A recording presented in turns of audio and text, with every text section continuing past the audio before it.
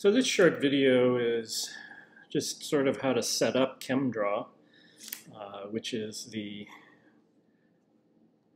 sort of most popular program that chemists use for drawing chemical structures. Luckily Center College has a license so that everybody can use this for free. So hopefully if you've gotten this far, hopefully you've been able to download it and open the program. What you do when you open the program is you see this screen that looks like this. You can go through and see some of the different features. This top menu has some fairly standard open and close, saving. But the most important one here is the document settings.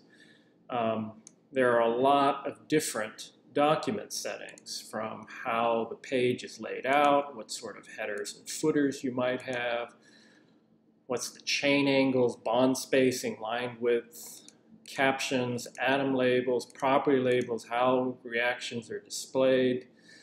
So the easiest thing is to not do this manually, but instead get the document settings that someone else has set up. So I tend to use the American Chemical Society document settings that were originally set up in 1996. These other ones here are from different other journals from around the world. Because I'm generally in the United States, I'm going to use the American Chemical Society document settings. Other things here in this menu will become a little bit more obvious as we start to use them more in subsequent videos. In this section, these are the different drawing tools that you'll use.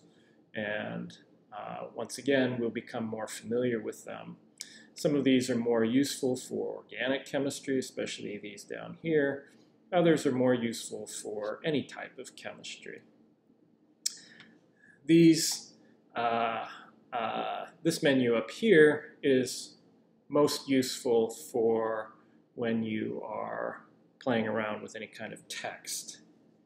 And then here is just some shortcuts for saving and printing the document.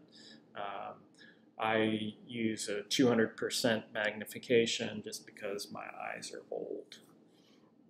So the last thing that I will tell you is that this program is a whole lot easier to use if you have a mouse. So you may want to break out that mouse that you probably haven't used in a while. Trackpads don't work really well for this. So the next video will talk about how to use this program to draw an inorganic molecule.